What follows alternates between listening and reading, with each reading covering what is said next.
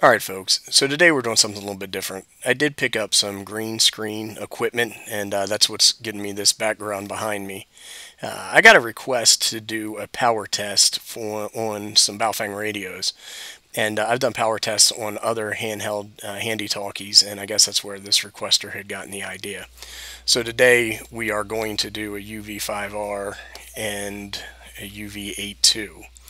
So stay tuned, and we'll go to the desktop. Oh yeah, and before I forget, if you like this video, go ahead and click the thumbs up, subscribe, leave a comment below, and I'll do my best to answer it. Thanks. Alright folks, and we're back here at the desktop. So in order to accomplish this power test, there's a couple things we're going to need. One of them is an SWR and power meter, and this is the Nisei R40. And taking a look at this, we're going to make sure this is set at 15 watts, and we are set over at power, because we're not going to concern ourselves with SWR for this particular test. We're going to start with the UV5R. It's my understanding this is rated at a high of 4 watts and a low of 1 watt. If you take a look at this, it is an SMA male connector. So we are going to need an adapter that does SMA female to SO239, I'm sorry, PL259 to connect to our meter, which is an SO239. And on the back you can see that it has TX, which is your radio side, and antenna. In this case, our antenna is going to be this MFJ dummy load, and that means that what we are going to transmit won't be broadcasted, it will be absorbed by that dummy load. So let me just take a few minutes to get everything set up.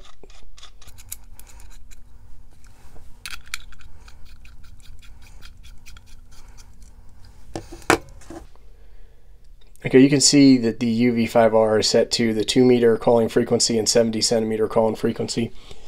It doesn't really matter because our signal is not going to be broadcast because of the dummy load.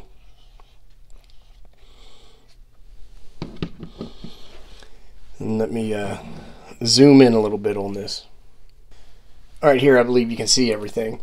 Let's just go into our menu and check our power settings.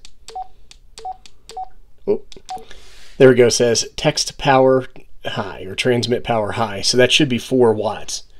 So let's go ahead and get out of here and give it a shot. Well, that isn't 4. That's probably less than 2. Anyhow, let's go down to low power and see what we get there. Menu. Power.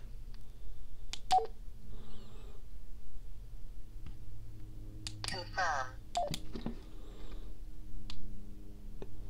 And it looks to be very close to the same, just a little bit over 1.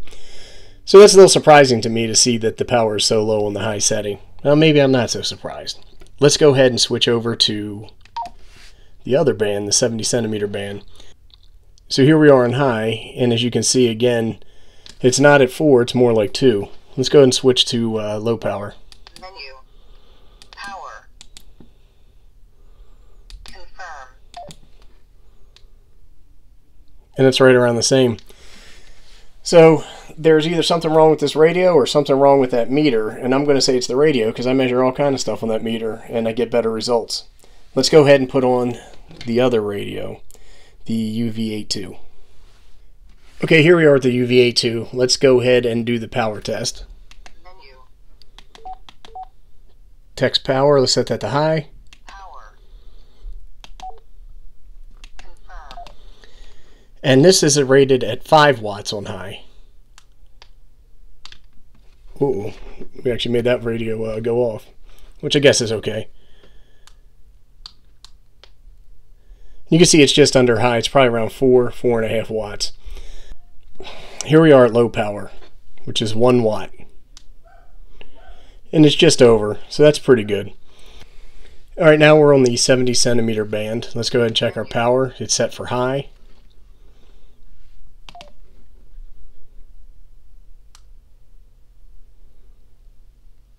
And we're right at 5 watts. Let's go ahead and set the power for low. Remember, this is supposed to be 1 watt. Power. Confirm. And it's actually almost a 2.